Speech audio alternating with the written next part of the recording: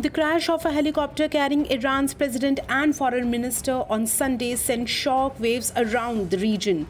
Details claim no sign of life were found. However, as per the Iranian media, President Ebrahim Raisi and Foreign Minister Hossein Amir Abdullahian have been declared dead. The rescuers, over 12 hours later, found the wreckage of the helicopter on Monday morning. Here's what we know so far.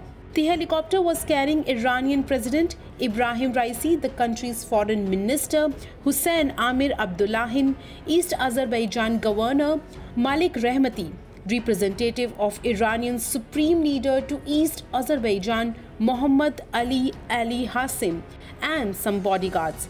Raisi was returning from a trip to Iran's border with Azerbaijan to inaugurate a dam with Azerbaijan's President Ilham Aliyev.